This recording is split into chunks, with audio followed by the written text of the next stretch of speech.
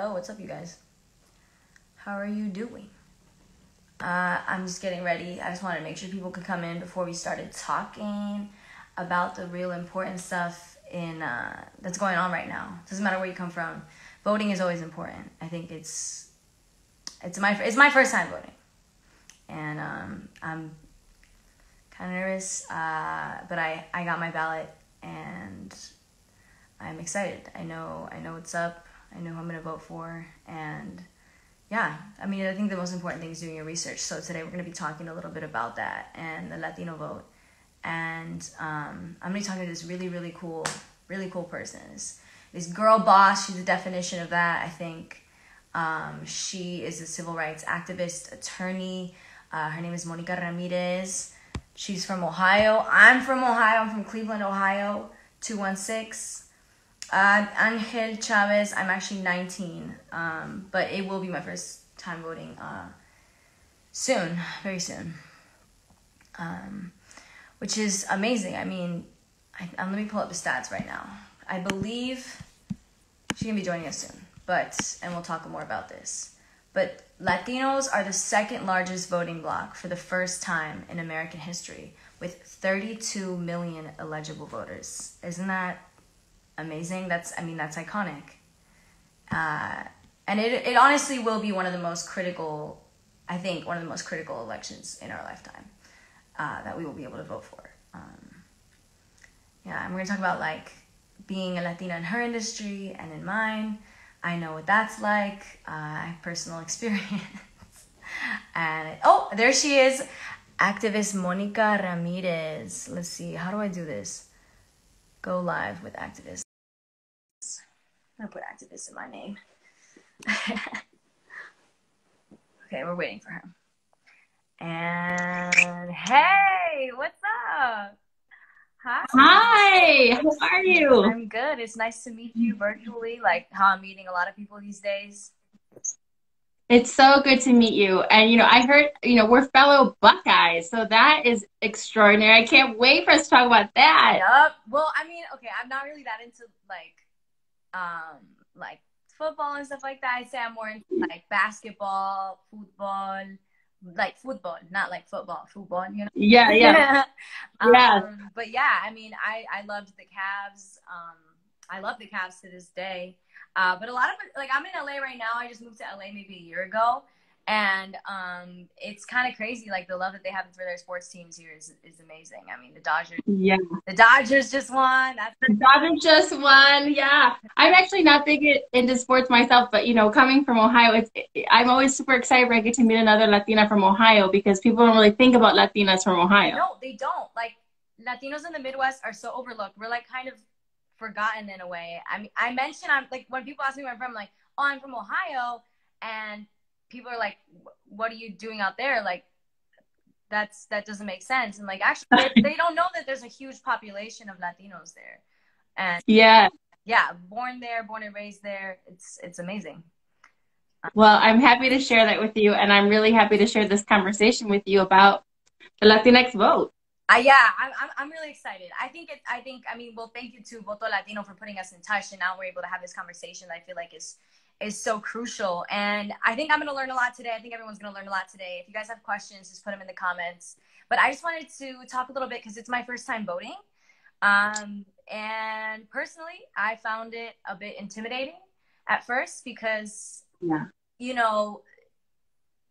it's just like, it is intimidating. It's a lot. The process seemed really annoying and long from the way that I saw it. But having people speak up and, like, direct me to organizations and, like, kind of make the process a little bit easier and simplify it really helped me a lot. And what once was, like, kind of intimidating to me now is, like, part of what's empowering me. And so I think that's amazing. And I think it's not too late to vote if you guys haven't voted yet. I believe in some states they do have a later deadline for that, for registering. Oh, sorry. Well, first of all, congratulations. And that's really thrilling that this is going to be your first time voting. And, you definitely are not voting in a regular election year, that's for sure. So for everyone who's a first time voter, I think that it's probably seems much more complicated than in ordinary voting years, given everything that's happening with COVID. But, thankfully we have groups like Voto Latino who are helping to put out great information about what we can do to make sure that we're voting and voting safely. Yeah, we gotta vote safely. And honestly, I think I'm gonna vote in person. I think I'm gonna go and drop off my ballot because Okay. it's my first time and I just want to like make it special, whatever. But I think a lot of people are really skeptical about mailing in the ballot, and I think I'm all for it because it's safe. But for example, like Yeah. in a neighborhood in LA recently, there were ballot boxes that were lit on fire, and actually in a predominantly Latino neighborhood, which is weird because I don't know why they're just going after Latinos who are actually they tend to be more Republican leaning because of the normally like Catholic and Christian values that they hold, which is so I think it's just a thing of I don't know if it's like a hate crime lighting the ballot boxes on fire. I don't know if it has to do with just color in general, if that's just the issue here. But I mean, it is a I did question it myself when people were like, "Oh yeah, you can vote in your ballot, like I'm mailing your ballot, and it'll be safe." I don't know what your opinion is on that. Yeah, well, I mean, I think that, to your point earlier about, different states have different rules. First of all, that's true. And in some states, it's too late to register. The deadline has passed. But in other states, there's the ability to, register day up. So it's really important to go to organizations like Voto Latino who have, state by state information related to what the rules are, the laws are in each place. And I think, and the other thing is, there's a lot of good resources about what the options are. So as you're saying, some people are afraid to mail in their ballot because they're not sure if it'll arrive. And, right now, I know that a lot of groups are saying if you have your ballot, you should take it to a ballot box, or you should, take it in person to the Board of Elections. And because people are concerned that they won't make it if you mail it now. So I think, first of all, just understanding what are all your options. And I think for people who are considering voting in person like I think with respect to COVID, all the rules stand, right? Like we have to make sure that we're wearing our masks and that we're social distancing. And, I've read a lot of great materials that talk about, how to prepare to vote. So reminders about washing our hands right before we vote and right after, and having hand sanitizer and having wipes in order to wipe down the voting equipment. And so I don't want this to feel overwhelming because people have put together checklists and tools to tell people how to vote safely. And look, and Voto Latino is one of those organizations where people have said, here are the things that you should be thinking about. If you want to vote by mail, here are some considerations. If you want to drop it off at the ballot box, here's how you know if a ballot box is legit.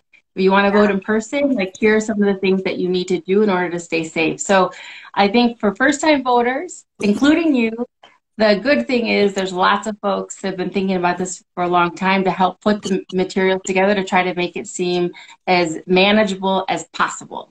Yeah, I feel like I'm also like I'm getting tested so much recently, and like I'm trying to stay safe too because my mom is immune compromised. So Mm. I do. I'm super paranoid.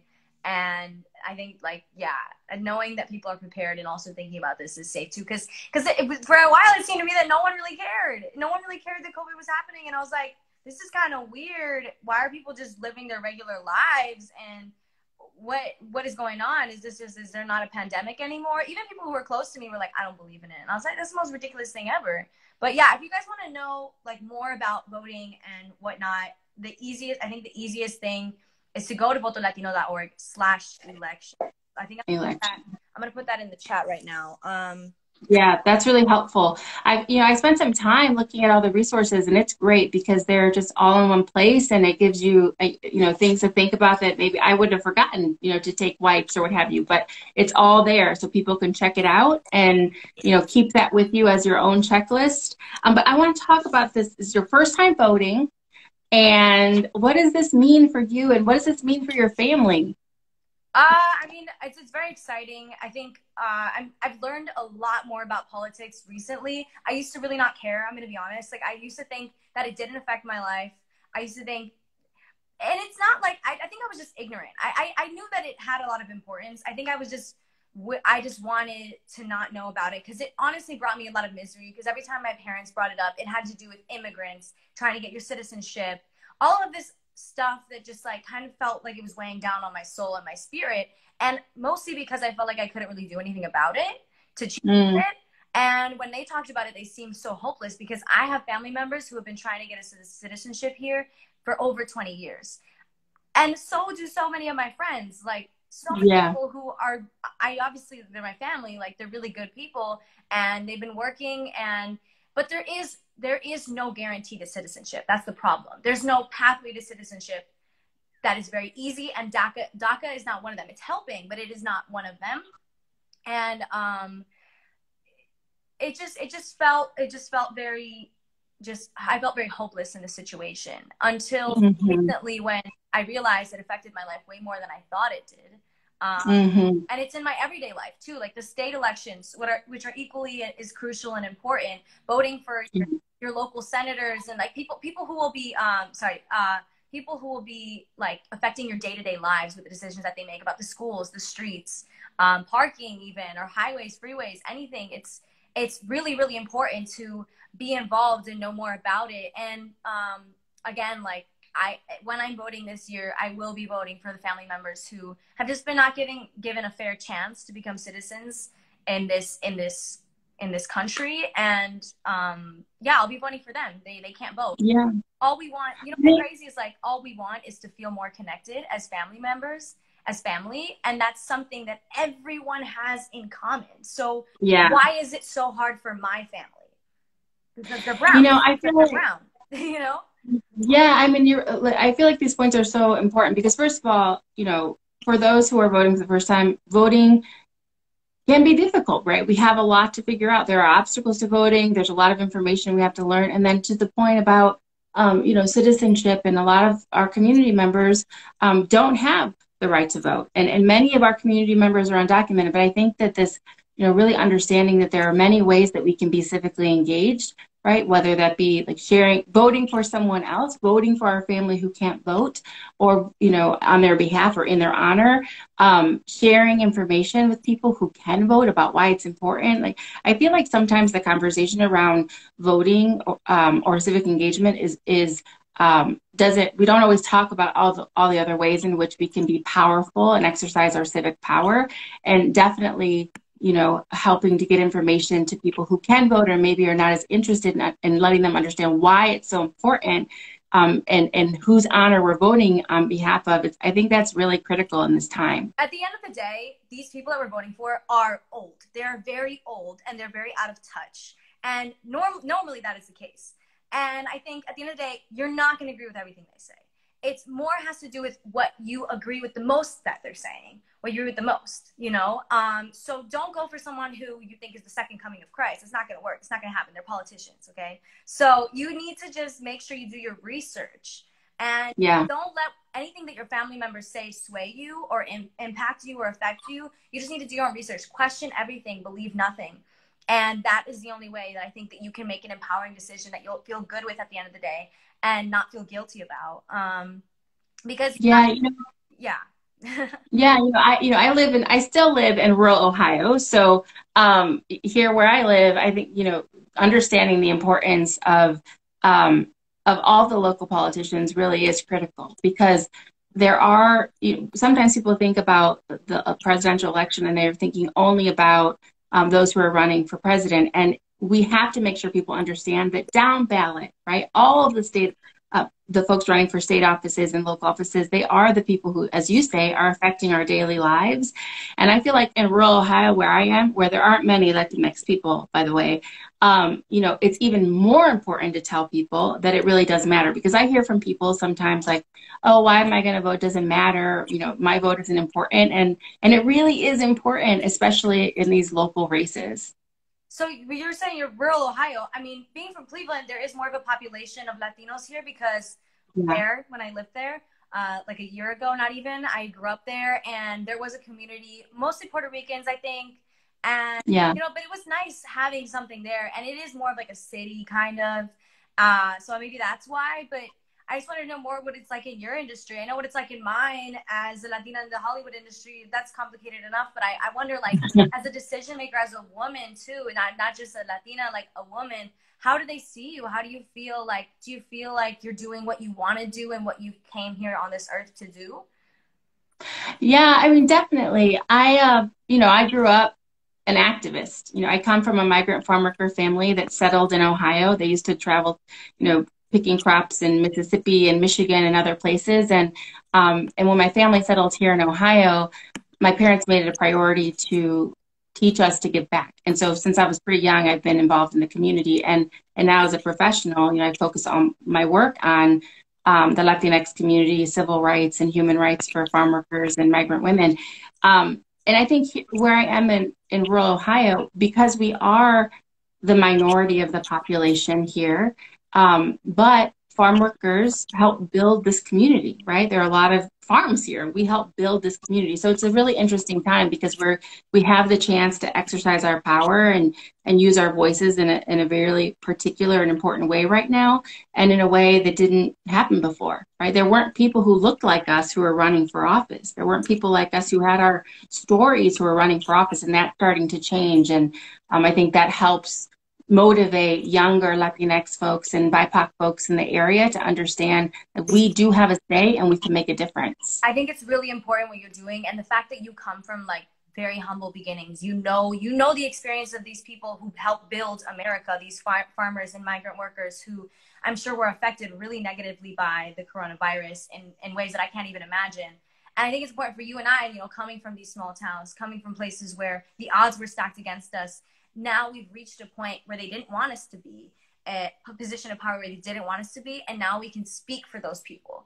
These people who are normally handed as nepotism, these products of nepotism, who are used to being in these positions of power, are now, I guess they're kind of feeling a little bit intimidated by the people who are coming and aren't afraid to say it how it is, say it like it is. And that's kind of my goal too, as somebody with a platform still, just like a little different. I have a lot of kids following me. Yeah. I try to educate them as much as possible. And I want to continue doing so. So I think conversations like this, I'm going to put this on my Instagram feed. I want to make sure that they see it. I want to make sure that they know what's up and know that voting is crucial and important. Even if you're too young to vote, just tell your friends. If you can drive your families to the voting polls or drop off their ballots, offer to drop off their ballots. Just be involved in as many ways as you can. Because I think that's something when I was 16, I think I was 16 or 15 in the 2016 elections, all I wanted was I just wanted to help somehow. And I knew that I couldn't like actually do something, or I thought I couldn't. But I mean, now that I'm looking back in retrospect, I just should have done more. I think I could have, honestly. Yeah. And I think that, part of our job is to tell people what more they can do, because I think people get confused, right? They don't realize that there are things that we can do, even if we're not the ones who are voting, right? So I think talking to people about where to find information, how to help people who maybe don't know how to get their ballots to the voting, the Board of Elections, sharing information like Voto Latino's election site, like those are all things that we can do that are really, really important, especially right now because there is a lot of disinformation. So we have to look at reliable sources like Voto Latino so that people know, okay, this is information that I can trust, and I'm going to share it with my family. I'm going to put it on my social media. I'm going to tell my friends about it. All of that matters. All of it counts. Yes, 100%. Yeah. And I can't wait. Honestly, I think we're headed in a really good direction. I really love people like AOC. I think she's killing it. I think she's making a really strong impact. And I want to continue like talking about I want to continue talking about that on my platform. Like, I think it's important to really speak your opinions, and you don't let other people and other people's words kind of dim your light. I think you should really talk to your family members about this. Don't be afraid of having these conversations. Come at it with facts, come at it with logic. Definitely talk to your old uncles who are stubborn with their ways, and try to just break down that wall and help them see politics for what they really are, which is just the advocacy for humans. It's just that's all it is. That's true. And, a lot of times, because I'm an activist, people will say things to me like, how did you become an activist? Or, I'm thinking about becoming an activist. And the truth is, what we need to do in this election and just in our lives is think about what we care about. What are the issues that we care about? We know the Latinx community cares about the economy, we care about healthcare, we care about education, we care about climate, we care about immigration, we care about so many things. And if we just start with the issues that we care about and talk about the issues that we care about with our friends and family and with our tios and, and with other people, around us, then those are the building blocks that will help, as we sort of build our muscle as advocates and activists, but also in just trying to make sure that people get information, not just about candidates, but also about the issues that impact our lives. 100%. So you have an audience and you're engaging with folks, and I'm sure folks have a lot of questions. And the Young Latinx vote is so important. And first-time voters like yourself, I think I've read something that said more than like 600,000 young Latinx voters had already engaged in early voting as of the last article I read, which is an incredible and awesome number. And so, what is your message to these other first-time voters? My message to you, I think definitely do your research. Like I said earlier, question everything, believe nothing. You need to make sure that you're strong and remember your values, of course, when you're voting for people, and try to do as much as you can in your everyday lives. It's so possible. It's so crucial. Like everything, and as much as you think politics is annoying or boring or it's not fun to talk about or you don't think it affects you, that's because usually if you think that that's the case, it's because it already benefits you. It already benefits you. You come from a society or a place in society that doesn't really get affected by these decisions that people are making for the migrant workers, the farmers, the people who actually are affected by the decisions. So think again when you think that politics is boring or when you think it doesn't affect you, when you think it doesn't matter. It does. And I think that's the most important thing to take away is just to care. It's cool to care. It's awesome. I couldn't agree more. It is cool to care. That's going to be my new tagline. It's cool to care. Yes. It's cool to care. And it's also important to get the right information. So, I'm really happy that you pinned the Voto Latino information down here on this chat so that people could get that info and check it out, and if you have doubts, you're still, maybe if you're still skeptical, check out that website and learn more and figure out, based on this information that's there, how you can get engaged and maybe, and I'm sure it'll answer some of the big questions that you have as well. Yes. Amazing. Thank you so much, Monica. Like I learned so much, and I'm just going to be doing a lot more things in my daily life to really make a difference. And I appreciate you for joining us and just talking to me. And I'm sure my fans do as well. The people who are watching do as well. And you guys just stay in school, wear your masks, and keep doing your part. So thank you so much. I hope I see you sometime soon in Ohio or LA.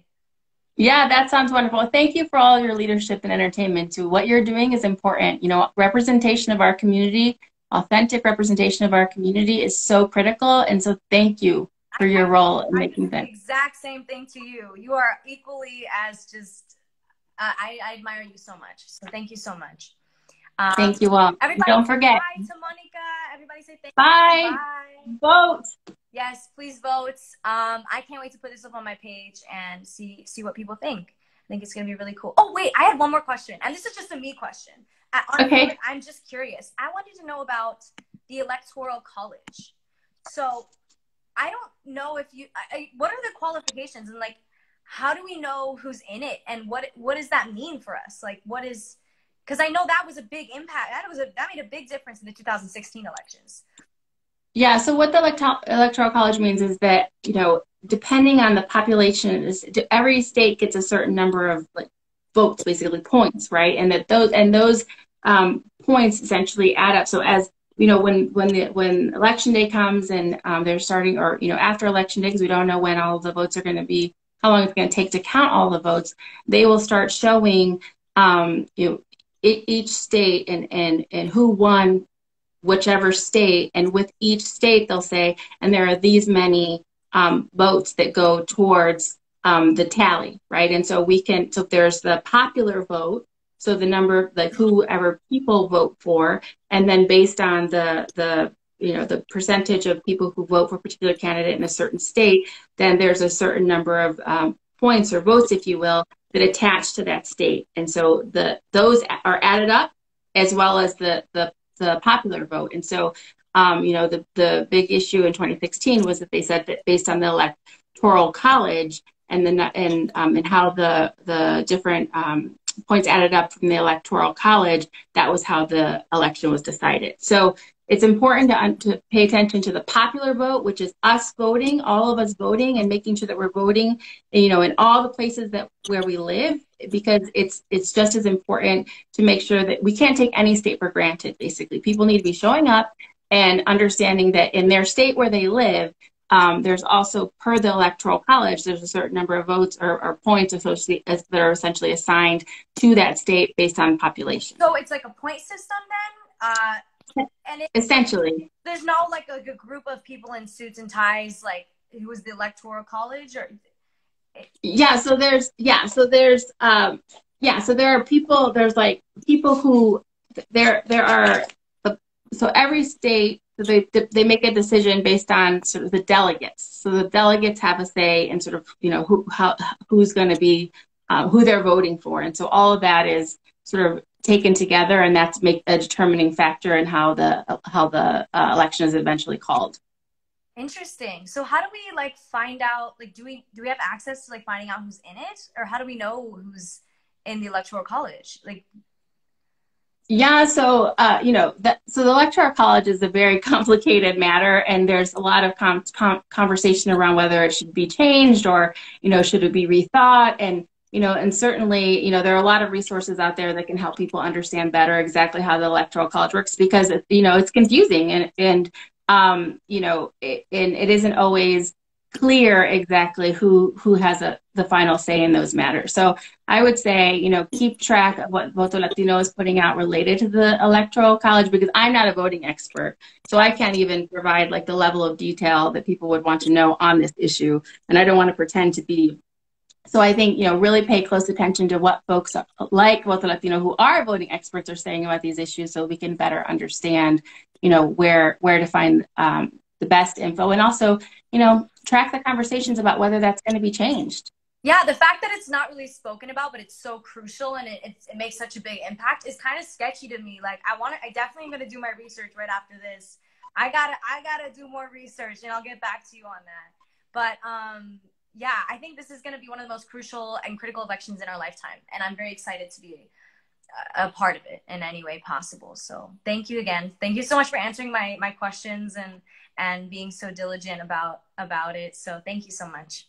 No, thank you, and congratulations on your first time voting. I can't wait to see when you post something about your first vote, and thank you all who are tuning in, and also who are going to be encouraging folks to vote. It's really, really important. Yes, I'm gonna roll up in the mask, I'll do like a whole dramatic red, white, and blue eye makeup, and nothing under here though, because I know makeup will get on my mask. But it's gonna be a look, and it's gonna be a look. All right. Thank you. Can't wait to see it. Thank Take good care. You too. Stay safe out there. Bye. Bye. Bye.